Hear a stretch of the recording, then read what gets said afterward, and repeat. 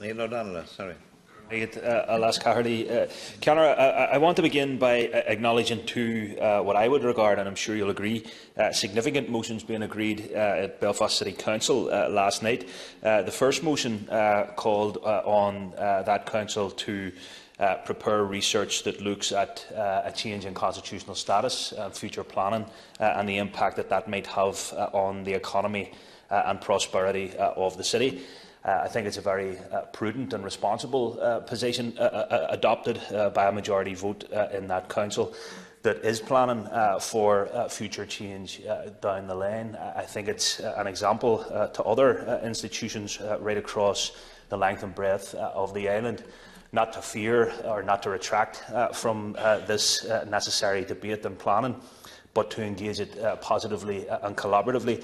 And I have to acknowledge that has certainly been the express view right across the chamber here, that regardless of where we fall down on the constitutional question and the nuances of it, we all agree that it is responsible and leaderly and indeed necessary to engage in the preparations in an inclusive and responsible way. So it's to reiterate, Leader, my call for that discussion. I think the Seanad can act as a positive representative forum and place for that moving forward. The second motion that was agreed at Belfast City Hall last night was that members voted in favour of writing to An Taoiseach and the British Secretary of State, asking them to outline the conditions under which, in the scenario under which, a referendum on our constitutional future can be called.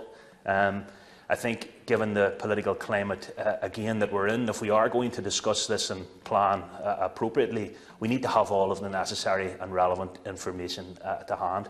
So I think at this crucial juncture in our political and societal life, it would be positive if, certainly initially from an Irish Government perspective, the Taoiseach could outline what his and the Government's understanding is for that criteria actually being met. And as you acknowledged, Leader, you hope to have An Taoiseach in before the end of the year. If that's the case, I certainly would hope he will have a response to Belfast City Council by then, and he'll be able to inform us as members of the Seanad as well. Senator, Leader to respond. Thank you, Caherly, and can I thank the 19 members of the House. And finally, Senator Donnghaile, I didn't see the motions you referred to in Belfast City Council, but I'd be happy to have a debate on the matters raised by him in the future.